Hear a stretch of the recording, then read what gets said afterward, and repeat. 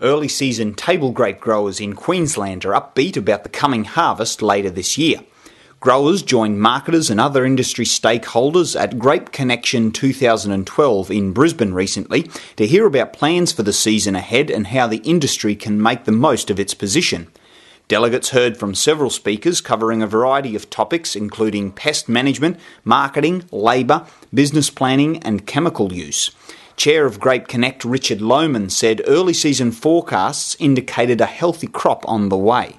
Yeah, it's certainly early days. We've got significant bud burst at Emerald, and it's just into bud burst at Mundubra and just early stages at St George. But early indications are that there's enough fruit this year, certainly more than last year, which has got obviously good ramifications in that there'll probably be plenty of fruit around.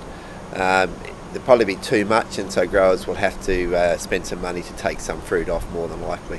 Sure. Mr Lohman also said some levy money would this year go toward a special promotional campaign specifically for early season produce. Yeah, we've had a bit of a fighting fund in our organisation over the last few years, and holding that money for specific applications as they're required.